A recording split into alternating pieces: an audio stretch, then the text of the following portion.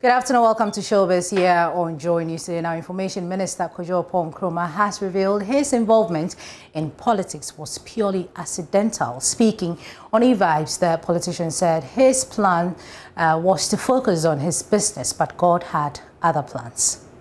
I always mention that politics was purely by accident. So when I left radio and then I was in law school, the Member of Parliament here, David Oppong Nkrumah, had completed his 12-year tenure and was exiting, and we're looking for a new candidate. So it's right around these same areas where we are talking to executives that, listen, look for somebody who's young and has energy and can do X, Y, Z. And so when I left and I went to Accra, there he is, Rabbi.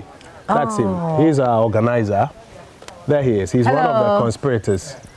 And then two others, Alaji Awal, he's not here, and then Mr. Samoa. They came back to me in Accra and said, we've been thinking about it and we think you should be our candidate. And how did you take it? Well, initially I was like, that's not my path. That's not what I want to do. I want to practice my law, build my business and move on.